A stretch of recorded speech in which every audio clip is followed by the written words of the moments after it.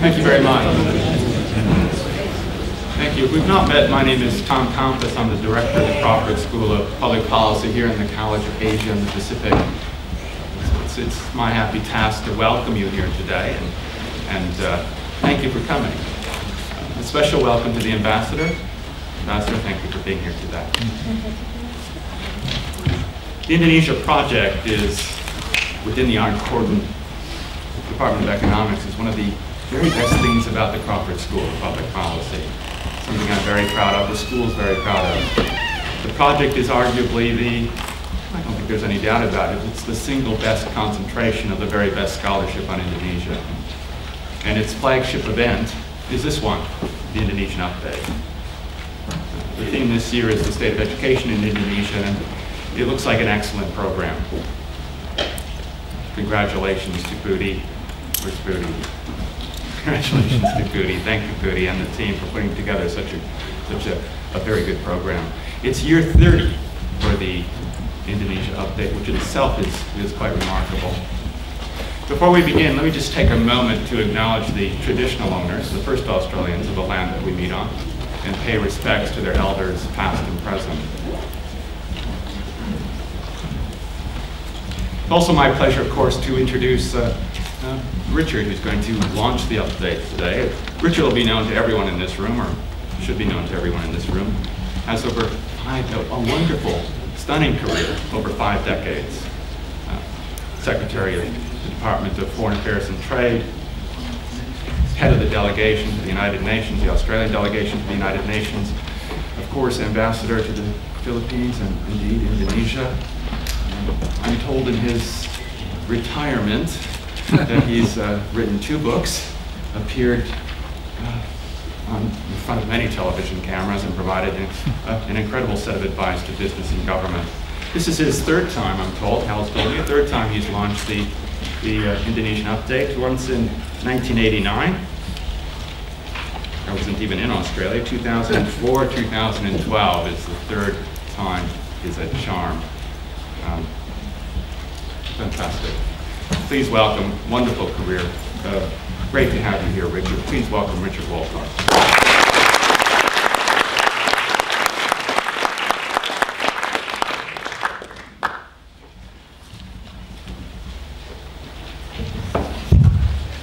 Thanks very much indeed, Tom. First, I'd just like to acknowledge the many old friends of mine, or long-standing friends, I should say, in this gathering, and I'm delighted in particular to see Bill Farmer, our former ambassador to Indonesia, and my colleague in New York, and also Ambassador Primo here today, and I'm sorry to hear, Ambassador, you're about to leave us, but you've had a great posting here, and I hope it's been enjoyable for you. Sorry, can you hear me today? That's right. That's what I'm saying. Anyway, it is a pleasure and an honor to have been invited to open this Indonesia Update, especially as I've returned from a visit to Indonesia only earlier this week. This is, in fact, as Tom said, the 3rd time that I've opened the Indonesia Update, and I have to say, I feel somewhat recycled. You might have got all the time go and pressure, but still. Maybe it's a curious record related to my having been around for so long. Anyway, the first time was in 88 or 89, and the 3rd time is today.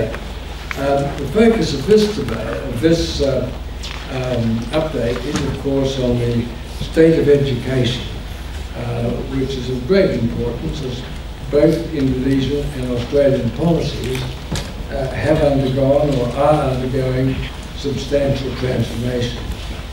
Education, knowledge are, of course, the key to breaking down ignorance, and there's still plenty of that about each country and the other country. Today, however, there are 2 main themes, not dealing with education because that's going to be covered fully in the update. There are 2 main thoughts or themes I want to address in the brief time I have this morning. Tom, if I go for too long, call me out and I'll stop. The first is the importance of the opportunities for Australia and Indonesia to cooperate more closely as the Asian century evolves. The second is the need to strengthen existing bridges and build new bridges between the two communities, the wider communities, as well as to deepen the relationship between our two countries and relate that relationship more to the current major policy issues which will affect all countries in the Asia-Pacific region. And in that context of the need to build new bridges, I have to say, disappointed to learn only this week that the University of New South Wales has discontinued its Indonesian language program, and also that the New South Wales Department of Education has abolished the post of coordinator of Indonesian language in state schools. Now, such actions are not only regrettable, but they send the wrong message at the wrong time. Now, I said I'd start with some general comments about the new situation Australia and Indonesia face. It's now very widely acknowledged that the Asian century, driven by the unprecedented transfer of wealth and influence from the west to the east, or from the Atlantic to the Pacific, has provided opportunities for Australia and Indonesia to enhance their cooperation to their mutual advantage. Now, this is a fundamental global change, a sort of seismic shift in the global balance, driven mainly by the spectacular rise of China, but also by the rise of India, and that's reinforced by the developed countries, strong economies like Japan, South Korea, and Australia, in addition to the increasing potentials of countries like Indonesia and Vietnam, as well as emerging opportunities in Thailand and the Philippines and in a changing Burma. If you cast your minds back until the end of the Cold War, at the beginning of the 1990s, the two powerful alliance systems of the United States and the former Soviet Union, they actually made the management of the global situation more predictable. Australia and Indonesia, albeit for different reasons, were in fact fairly marginal to the diplomacy of the Cold War. But now, both countries now can play a much more important and constructive role in what is a more interconnected, complex and multipolar world in the Asian century. The Asia-Pacific region is really where the world's major power relationships most closely intersect. It is where the template of the United States-China relationship will largely be shaped. It's also the crucible in which the interrelationships on Asian issues involving a range of countries like China, the United States, Japan, India, Russia, South Korea, Vietnam, and of course Australia and Indonesia and other ASEAN countries. It's where all this will be worked out. In this new situation, I think both Indonesia and Australia, particularly their governments, need to determine more current and appropriate balance in our relations with both the United States and China. Now, while Australia is an ally of the United States and has some different values from China, I think we should welcome the rise of China, and both countries should oppose policies based on the containment of China. There's no intrinsic reason why China, been there recently, under its system of authoritarian capitalism, in which it will seek to overcome the economic and social problems it faces, no intrinsic reason why it can't continue to rise peacefully.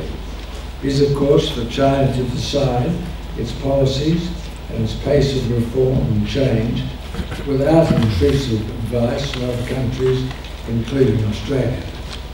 Now, all this is important to Indonesia, of course, and also to Australia. While the United States is in the throes of a presidential election, and China faces major leadership change next month. This does not alter the enormous importance to both our countries, as well as to all regional countries, that this situation is handled in a cooperative and not in a combative manner. I think adversarial attitudes towards China, and there's been some signs of this in the American election campaign, such attitudes towards China could become a self-fulfilling prophecy, and that would not be in our interest or Indonesia's interest. China will resist American attempts, some echoed by Australia, to shape attitudes in China and other regional countries. Australia in particular, as an ally in other countries, including Indonesia in the region, I think do need some clarification of the real intentions of the United States in its so-called pivot to Asia. But that really can't become clear until the leaderships in both countries are either changed or re-established. I'll turn now to the second issue, which I mentioned at the beginning, and that is the need for closer and more effective bilateral relations between Australia and Indonesia. I do find it a sad fact that our wider communities still do not know enough about the other country. Despite a long history of active involvement in Asia and in Indonesia, in the latter case, going back to our support for Indonesian independence in 1947, there has been, this has all been overlaid in the public mind by a number of issues which have attracted extensive media attention. There are many of them, just to mention a few. The reporting of the invasion of East Timor in 1975, the deaths of 5 journalists in Balibo, the extensive media coverage of drug cases, especially the death penalty, and a range of human rights issues, including in West Papua. Now, I'd like to focus for a minute on what do our communities not know about each other? What do we not know about each other? I think many Australians, many Indonesians would not be aware that Australia's demography is changing all the time. 25% of Australians, including a number of people in this audience, were not born in Australia. They were born overseas, and some 40% of Australians had one or both parents born overseas. Nor would many Indonesians be aware that Australia's largest sources of students and migrants are now 2 Asian countries, China and India. In these circumstances, I think Australia must build up the habit of regular, improved consultation with Indonesia on a wide range of policy issues in advance of major decisions, policy decisions being taken by Australia which can affect Indonesia. Now, recent examples of our failure to do so, with negative consequences for our bilateral relations, were our announcement of the ban on live cattle exports to Indonesia without proper consultation in advance. Another was the announcement that we would establish a refugee asylum seeker regional centre in East Timor. Not that time without consultation, but consultation with the wrong people. And then, of course, the third, I think, was the decision announced during President Obama's visit to rotate 2,500 United States Marines to Darfur. Now, the number itself is not important, probably more than 2,500 Chinese police around Tiananmen Square. But as I say, the number's not important, but the style and the timing, announced not by Prime Minister Gillard, but by Prime Minister Obama in our Parliament, without prior discussion with Indonesia, was, I think, on the eve of the East Asian Summit, to be hosted by President Yudhoyono in Bali, and which many consider sent the wrong message to a number of countries, and was indeed described by the Indonesian Foreign Minister at that time as unhelpful. Now, in all our contacts with Indonesia at all levels, Australia needs to avoid any perception that racism and religious intolerance remain present in political and public attitudes. Because of our history, including the White Australia policy and occasional statements by some Australian politicians, we're on a sort of good behaviour bond in the eyes of many thinking Indonesians, who still remain uncertain about the depth and sincerity of our commitment to the Asian and Southwest Pacific neighbourhood in which we live. I've made the point to Ken Henry, who's doing the drafting the white paper on Australia in the Asian century, which is coming out very shortly. But Australia really needs almost a different psyche. We've focused for so long on protectors like first the United Kingdom and now the United States, but we need this change, I think, and put the same sort of emphasis that we used to put on those countries, on countries like Indonesia in particular, but also China, Japan, India. We need to get those balances better and more correct. Now, when I was ambassador to Indonesia in the mid-70s, Alan Swartz wrote a far-sighted book called A Nation in Waiting. Now, Indonesia is no longer a nation in waiting. It is now a member of the G20 and an important regional and global country. Most Australians would be unaware of the great changes in Indonesia over the last decade, and in particular over the last few years. Democracy is now virtually institutionalized in Indonesia. The Indonesian economy is in a strong position, growing at a rate second only to China at present. Although substantial poverty still exists, per capita incomes are still increasing, and Indonesia now has a middle class of some 40 million people. Economic growth is robust at 6.3%. Although inflation has been rising since February, it was 4.45% in June, which is still within Bank Indonesia's accepted target. Many Australians would be surprised to learn that according to the latest IMF calculations, Australia's economy, in normal US terms, is the 13th largest in the world, while Indonesia is currently the 16th largest. But in real, what economists call PPP terms, Indonesia now ranks 15th globally, and Australia 18th. Now, I think few Australians would be aware of the way in which the Indonesian economy is growing, the opportunities that provides, and also I think they're probably unaware that Indonesia is expected by the World Bank and the IMF to be one of the world's 10 top economies by 2030 and in the top 5 by 2040.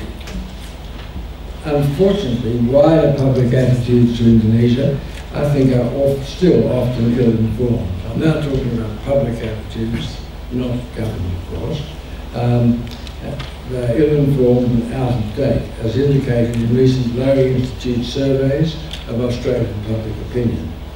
For example, I'm disappointed to read that there's been almost no change over the last 3 surveys, that only 54% of Australians polled had what's called a positive attitude towards Indonesia.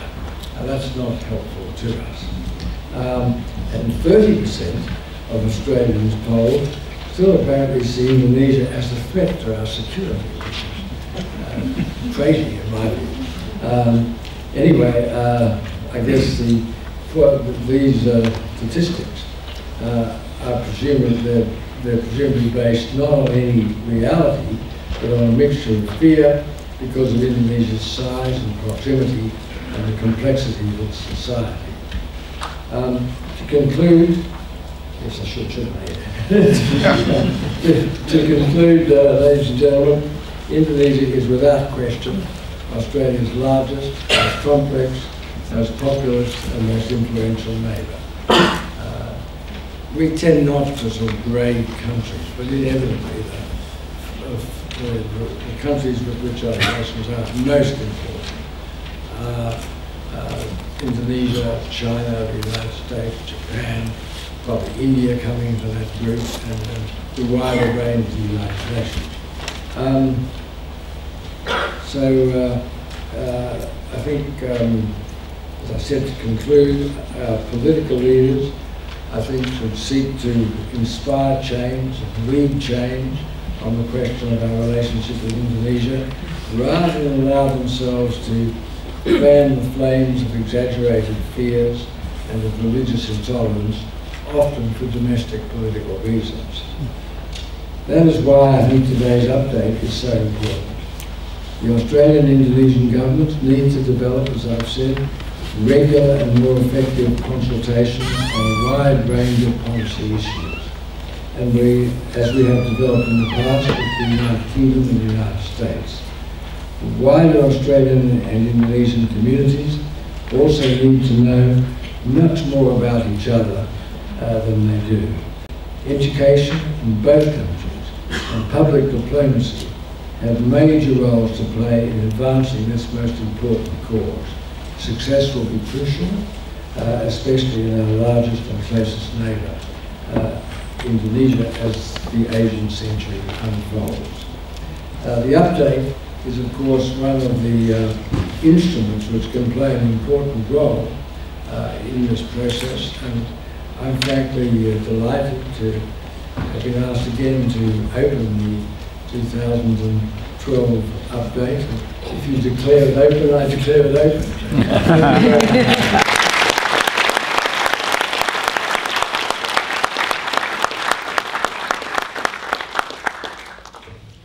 Richard, thank you very much. That was wonderful.